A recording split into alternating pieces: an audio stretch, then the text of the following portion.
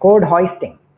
Okay, now code hoisting essentially is saying that this is related to the example that we saw earlier with the 2 into pi into fc into I, right? In this case, I mean, let's start with the simple example. I'm just basically doing y of I equal to a plus b, right? So it looks as though I will need to do this addition 100 times, right?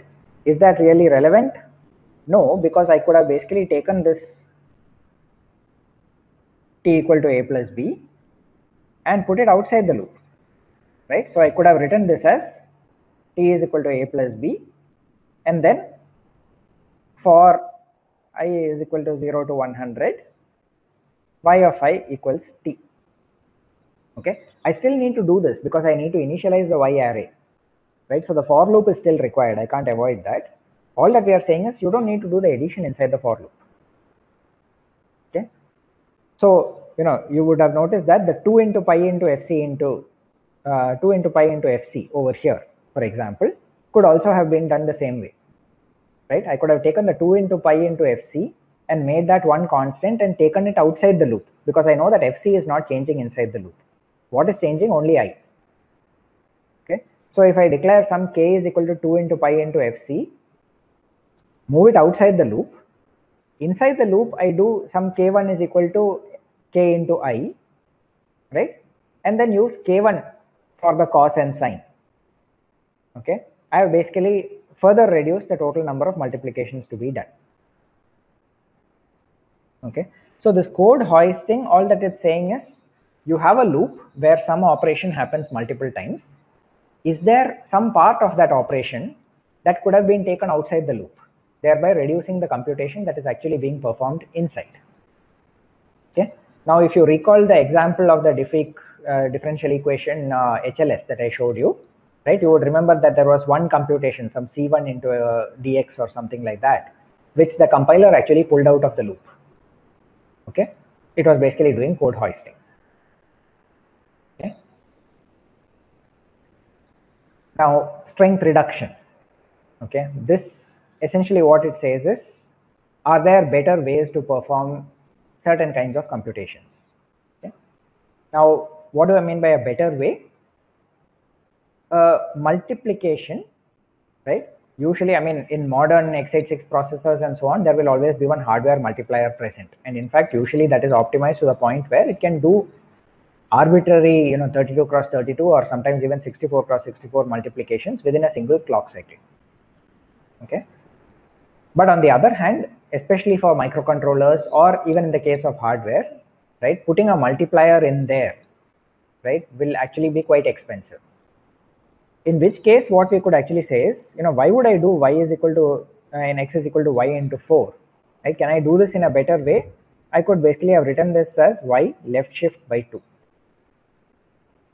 Okay, now whether I am implementing pure hardware or let's say that I'm doing this inside a microcontroller, I will usually find that y left shifted by 2 is more efficient than y multiplied by 4, because y multiplied by 4 needs me to actually use the multiplication unit, whereas y left shift by 2 in hardware is actually free, right? It's just basically a wiring problem, right? You just need to sort of realign the bits that you are using, right? Similarly, t by 8, assuming that I'm doing only integer division, would be t right shift by 3. Okay, once again, no multiplication or division involved. Division is even more expensive than multiplication, right? So this is what we are saying. We are basically talking about the strength of certain operations that are hard to implement or take time can now be replaced by something simpler. Okay, now what about the third case, q into 15, right? Now it's no longer just one left shift, right? But what I can do is that I can still rewrite this as q into 16 minus 1, right? Which is basically equal to q left shift by 4 minus q. Okay, so once again I have eliminated the multiplication operation, or rather I have replaced it with an addition or a subtraction, in this case a shift and a subtraction. Okay, is this actually better off, right? may or may not be, because in practice what you might find is that, especially on a processor like the x86, the multiplication is just one instruction. It finishes in one clock cycle, whereas left shift by 4 will be one instruction, right? And subtraction will be another instruction. So you might actually end up making things worse. Okay, so this strength reduction is an example where you have to be careful. You have to know what architecture you are targeting. If it is hardware, then this q left shift by 4 minus q is definitely going to be better than putting in a hardware multiplier which can multiply by 15, right?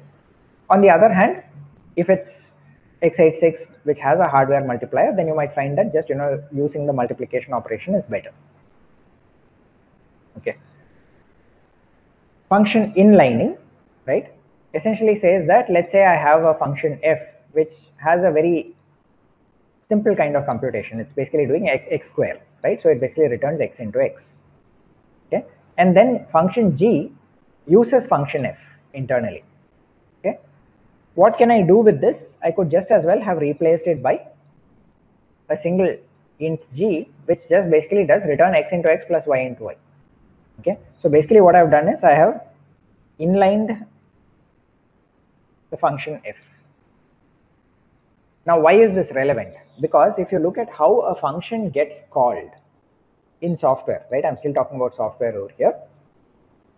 A function call would basically involve saving the present state of g, right, putting the variable x onto the stack for a new function, right, saving the stack pointer, etc., and then jumping to the location for f.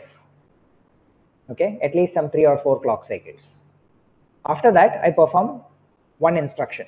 Now x into x is just basically one multiply operation, and then I have return. What do I do on return? I need to pop the stack pointer. I need to get back to the place where I came from. I need to restore the variables that were saved as a result of doing this, right? Lots of work for something which was actually very trivial, right? Similarly, in the context of hardware, this is the equivalent of sort of saying that, I mean, what happens in hardware, usually each function will get translated into one module. Okay, and in turn, that would typically mean that each module has its own sort of handshaking signals, right? So there's a start signal, there is some finite state machine inside the module, a done signal which says when the module has completed, and so on, right? So if I have all of those signals, then there is considerably more overhead than just removing it and saying, okay, I can replace it with x into x directly over here. Okay. The problem with function inlining, right, is that potentially it can result in larger code than you started with. Okay. And the reason I say that is, let's say that, over here I've given you an example where g calls f twice, right? But let's say that g called f